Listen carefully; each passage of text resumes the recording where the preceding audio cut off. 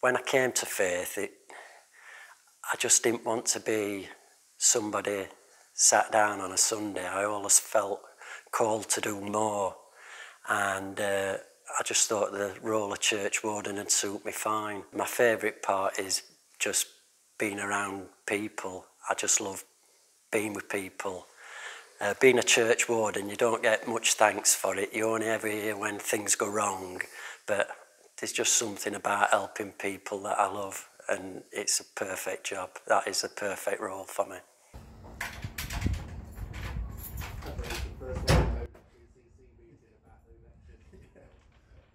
It is a very involved job.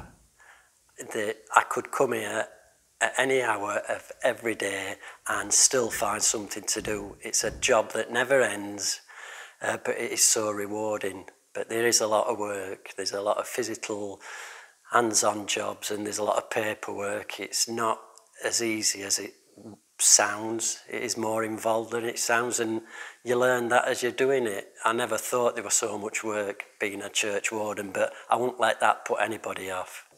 I've been a Christian for about 8 years now. I had no intentions of ever coming to church. It just never crossed my mind.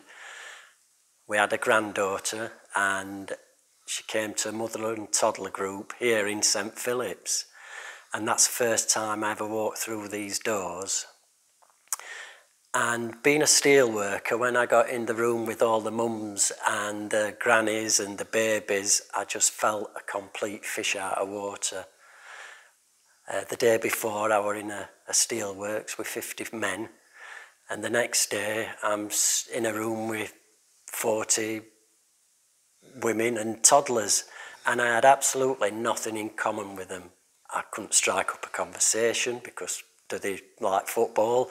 Do they like cricket? And all I could do was observe, and that's what I did. And I just noticed one of the ladies. She just got something special about her. Still can't put my finger on it, but she was so loving and kind, and she went round everybody in that room every week and spoke to every single person. And one day, after Pips, that's mother and toddler group, I was going home with Jan and with granddaughter in back, and I just said to Jan in the car, I says, I wish I'd got what Sarah has got.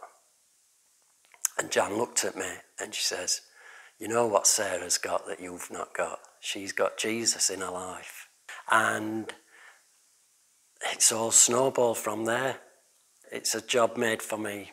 And I think you are made to be a churchwarden. It is your calling.